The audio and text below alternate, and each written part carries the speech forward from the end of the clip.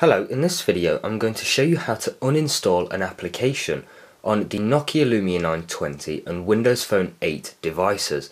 Now, in order to do this from the home screen, let's go ahead and find the application we'd like to uninstall.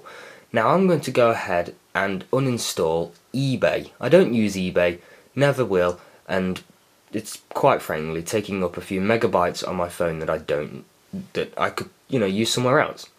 So I found the eBay applications source directly from the list of applications. Now, just like most platforms, I'm going to hold down on the application and we get a few options. Well, I can pin to the start menu, so it'll be on your home screen. I'm not going to have that option available seeing as it's already on mine.